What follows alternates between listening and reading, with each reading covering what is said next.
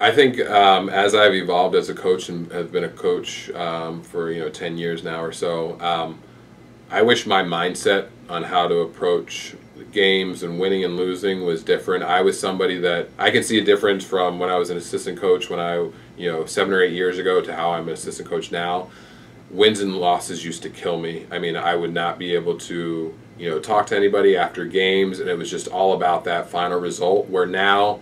you know what, there have been so many instances where we've lost to teams that we shouldn't have lost to on buzzer beaters, and normally that would just drain me for the rest of the day and I'd be awful. And now it's understanding that, you know what, like, we didn't deserve to win that game, and there's so much that we can get out of this game. So really not just focusing on the result, but focusing on everything that happened in that game, because there's going to be games that you play really well and lose, and you can't just, that can't be the one thing that you're focusing on is that win or loss. So I think the mindset of just going in as a coach and knowing that there's more to this than winning and losing, and if you're going to be a successful coach, you need to improve throughout a year, you need to develop your players, there's so many other things that you need to focus on instead of just those wins and losses.